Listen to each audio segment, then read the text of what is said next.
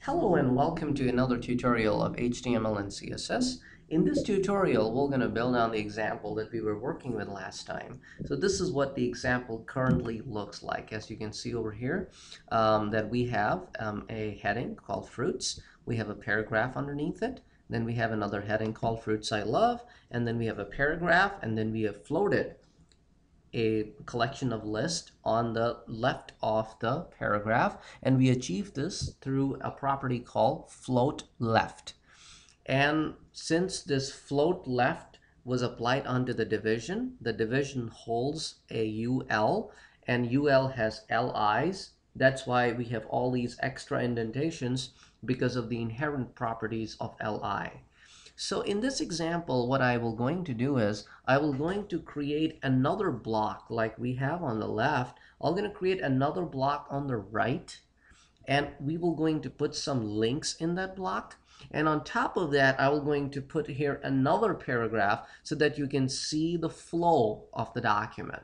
So in order to achieve this effect, the first thing that I will going to do is I will going to copy my existing paragraph, which I have down here. That is the fruits that come in various colors. I'm going to just take this paragraph, copy and paste it. So now I have two paragraphs that look exactly alike, and they are similar in length as well, because it's the exact same code. So here, if I go in the output, here you can see that we have one paragraph that ends and the other paragraph that starts after that. If I put it out in the expanded form, you can basically see that both paragraphs are floating to the right of this code block, which has all these fruits listed in it.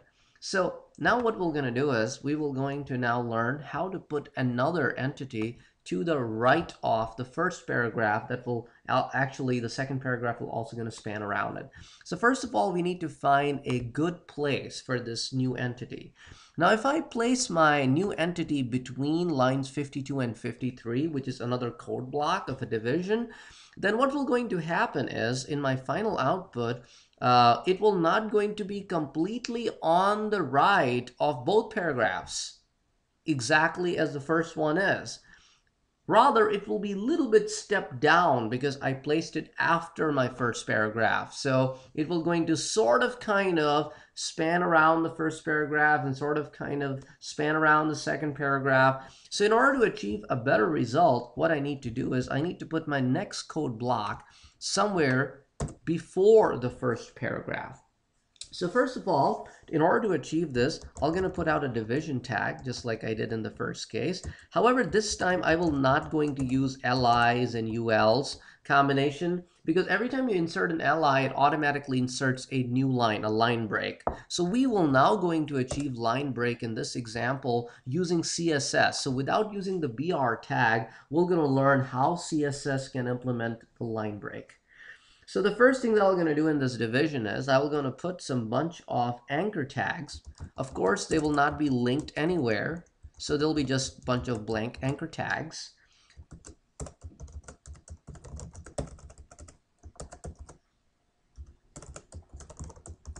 So I'm just putting just like some of them here.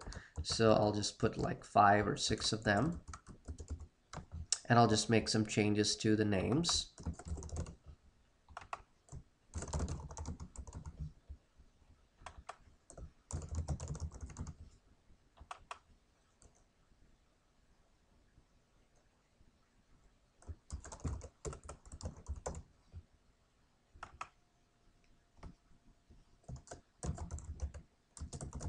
So I have just put together 6 links on my page. So let me show you how it actually looks like so that you can see how it's going to look like after the transformation. So right now, this is how my output looks like in the Internet Explorer. And as you can see, my links are appearing just like a regular plain text right above my first paragraph, in line with I mean, like everything's spanning around the bananas, mangoes, chicos, oranges, strawberry, raspberry list. Everything is wrapping around it. So my final goal is to move these links on the right-hand side so that I have something that is floating left and then I have something that is floating right, and both paragraphs are basically placed in between. So that's basically what I would like to achieve. So now the first thing that I would like to do is apply some CSS properties to achieve this. So I can just go under my division tag and I can apply some division level properties. And one of the division level properties that I would like to apply is the background color. So I'll try to use different background color so that you could see the difference, and I would like to use a different text color. And you will notice that the text color that I will going to use will not going to play a very vital role here because we have anchor tag. And anchor tag always takes the default color of blue.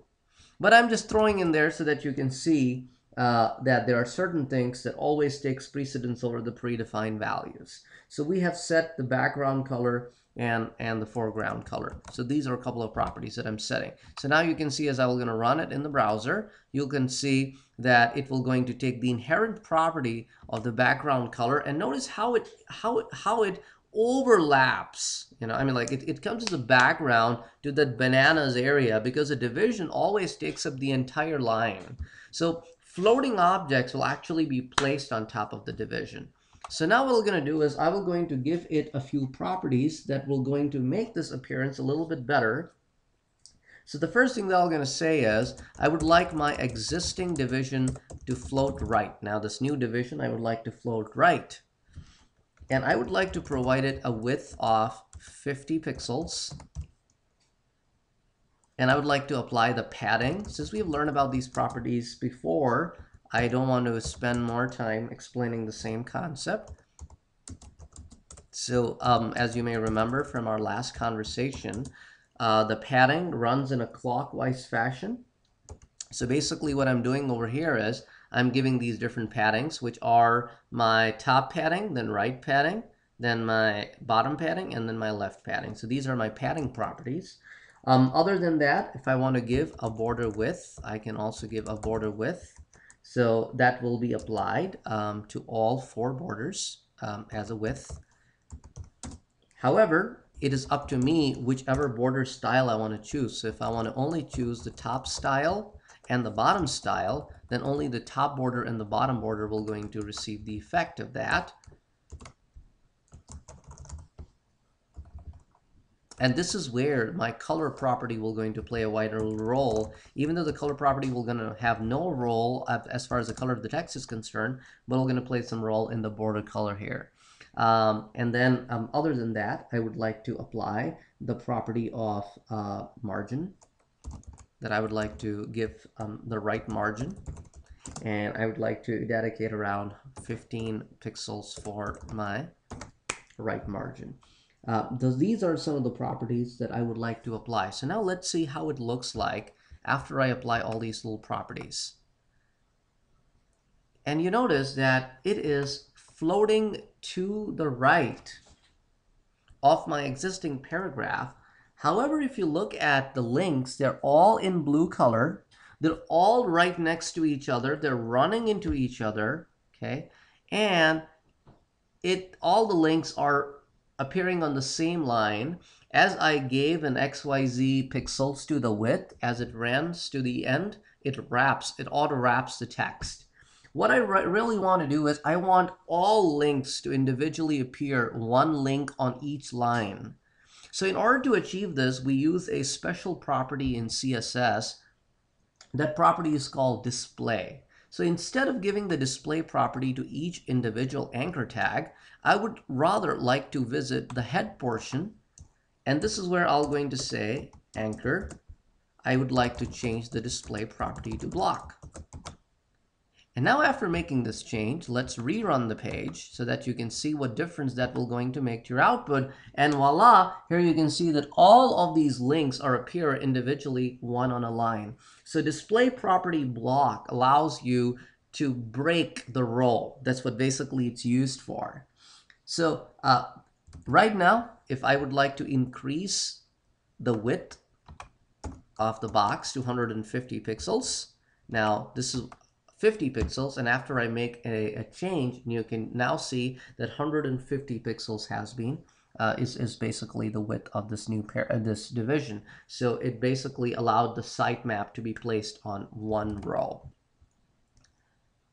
So I need to be making one change because I copy pasted. So I wrote border top style in both places. That's why my border bottom was not, my bottom border was not showing up. Now it will going to show up as well. So as it shows up, the text further gets displaced.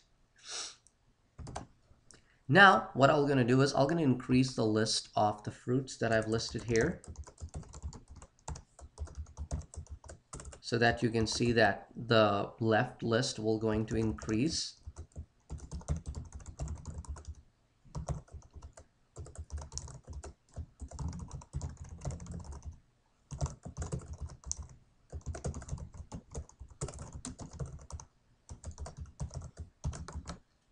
So after making all these changes, you're going to realize the list on the left is actually a much longer list. And notice how the custard apple breaks on 2 lines because the current width is not supporting everything. So if I increase the current width to, let's say, 200 pixels, now it basically puts everything in one place. So whatever space is injected, that space is, I mean, like the space is taken away from the paragraphs that run between float left and float right.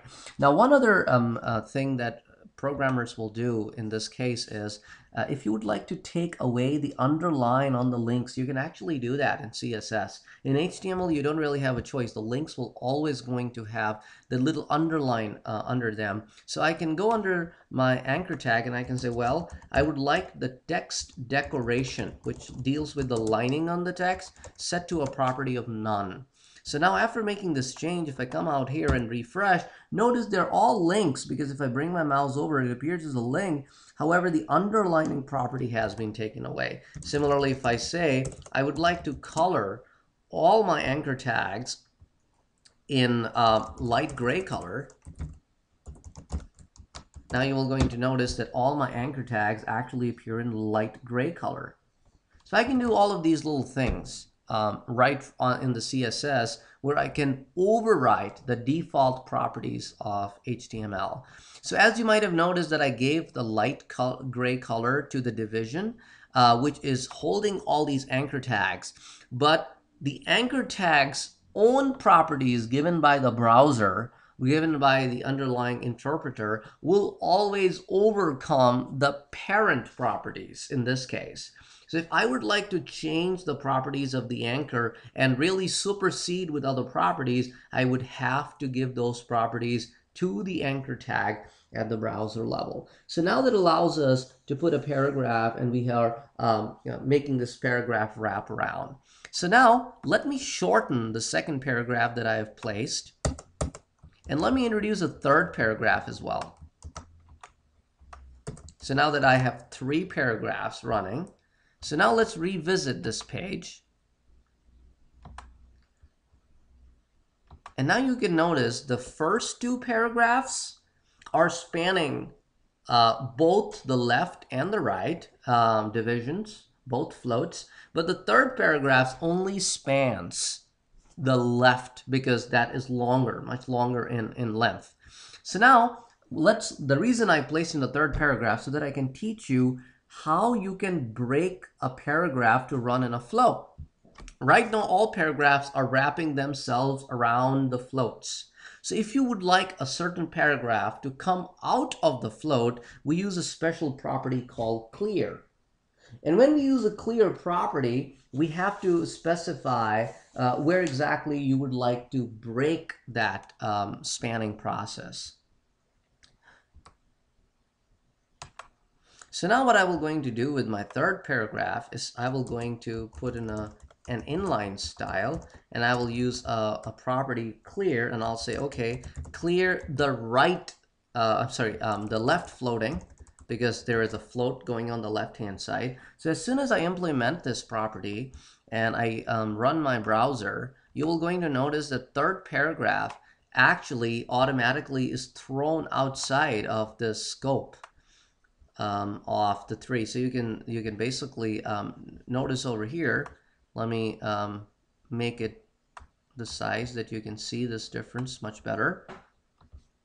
So now you can notice that the third paragraph is actually spanning out of the float right, and it is coming on its own length, and it is bypassing the floating properties. So this is how you can go about overcome the float property. So what we have learned in this particular tutorial is to how you go about implementing the clear property, how you can make something float on the left and make something float on the right. And then we worked in terms of CSS with the anchor tags, and we learned about the display property. There is another property that you can work with. It's called the height property, and you can give it pixels, and that will allow you to have a height block of so basically right now my right spanning links only occupy as much area as they hold the content, but if I use the height property, I can literally increase the height of the area that it's occupying. And that's exactly what we're going to look at now. So I am back to this division, and this is where I would like to apply the height property, and I would like to give it a value of 250 pixels. And now let me run this, and now you will going to see that it runs pretty long. This particular region actually runs longer than the left region. The left region only occupies as much space as the content that it holds, but the right region actually goes past its content length. I can also reduce this length if I apply those properties. But however, this is what I wanted to introduce in this tutorial. We're going to learn and continue to learn about more CSS properties in the coming tutorials. That's all for now. Thank you for watching.